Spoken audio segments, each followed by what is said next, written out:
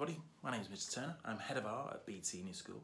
Now if you're watching this, you're probably quite a creative artist yourself, so I just want to give you a sense of what we do at the Senior School, what people go on to do after Bedes as well, just to give you a sense of what hopefully you'll be doing pretty soon.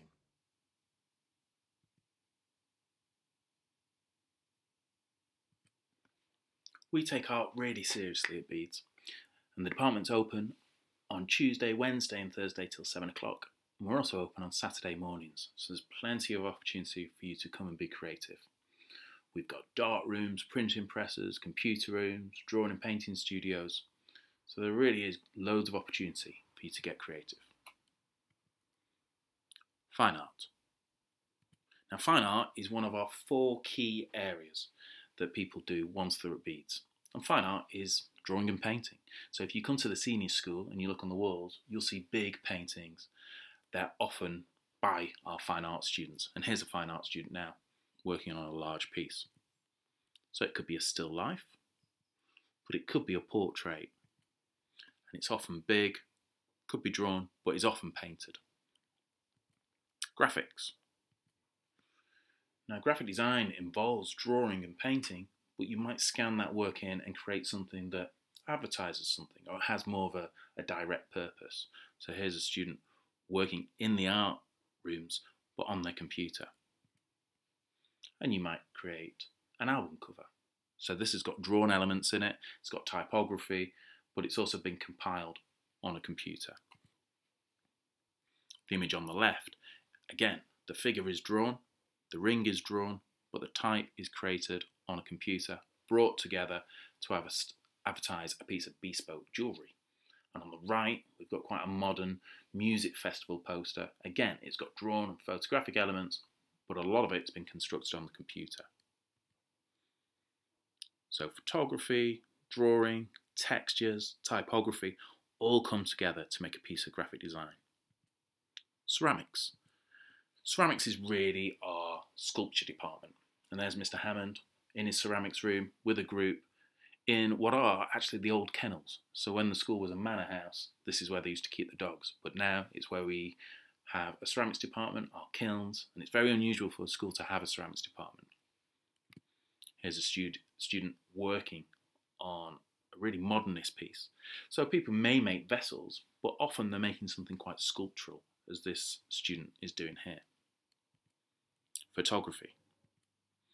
We've got 2 dart rooms that use chemicals, enlargers. We can create our own cameras out of tins, we can develop our own film, but we've also got over 50 Macs, so we can do it a traditional way and straight up to date with modern technology.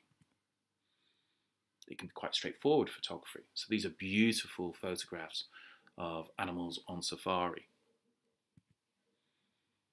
These are a bit more unusual. They're quite local. So it's the Cuckmere River, which is just down the road, but taken with a drone. So something that's quite familiar becomes quite unusual, taken from a different perspective. Or you can get really playful. So you can take a portrait, take a picture of some flowers, as this person did, and then from the flowers, take the petals and create a pattern that goes round the portrait. So creating something that really, it could be a piece of graphics, a piece of photography, or even a piece of fine art. It's almost like the lines begin to blur, but this is definitely a piece of photography. Now in year 9, you do the carousel program, where you'll do 7 sessions of one subject. So for example, art, and then you'll move on to ceramics, and then you can move on to graphics, and you can move on to photography. So it all gives you a sense of what you'll be doing when you come to choose your GCSEs. At GCSE, you can do photography within the timetable.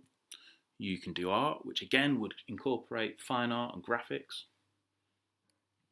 We can do ceramics. And our GCSE students do really well. 96% A star to B over the past 5 years. There's a huge success rate. So often people walk away with a great grade, but much more importantly, they produce great work. And then they progress to the A level, which again, you can do fine art painting. This is on a huge scale, about 2 meters by 1.5 meters.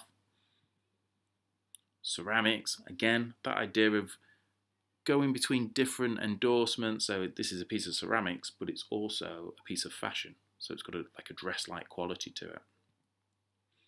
This is a sculpture that's in the island, in the middle of the lake. Maquettes were made out of paper, but then this was made on a large scale out of worn metal that would weather, and is going to change with time. A piece of graphics. Again, this is a great piece because it combines traditional drawing and printmaking. So the wooden type, dry point printing, photography because it's based on his original primary image, but then all that's been printed, scanned into the computer and combined to create something that is at the same time retro but quite modern. If you saw that in a gallery or in a cool shop, you wouldn't think that was a piece of schoolwork, you'd just think it was a great piece of art. And photography. And again, photography can be quite straightforward, but it can also be like this, quite playful and unusual and surreal. And again, at A level, 98% of our students gain A star to B, which is one of the highest in the school. And actually across the country, they do really well. And a third of our students then go off to study an art-based subject at university. We also end the year with an end-of-year show celebrating the wonderful work that our talented students do. So it won't be too long until some of you will be presenting your brilliant work also in this way.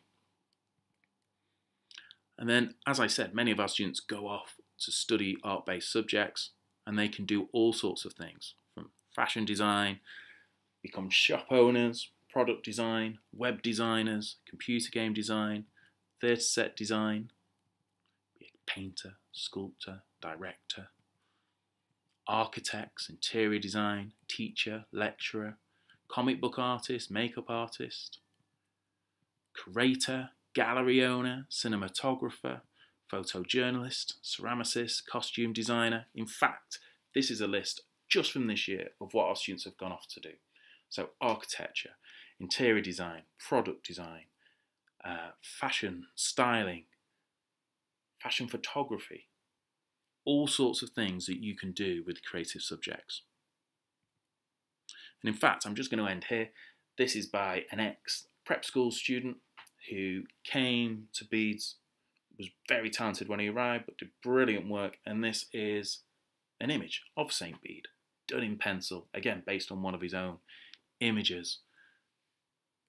And this is another prep school student who, again, this is her later work, but again, she went through the process. She did photography and graphics and fine art and produced wonderful work. And again, this is just another example of one of her wonderful pieces. So that idea, I may have shown you all this work, but one day this very much could be me showing your work to students coming to the senior school. So I suppose my final question to you is, what are you going to be? So I'm really looking forward to seeing you in September and seeing the creativity you've got and the wonderful work you produce. Thank you.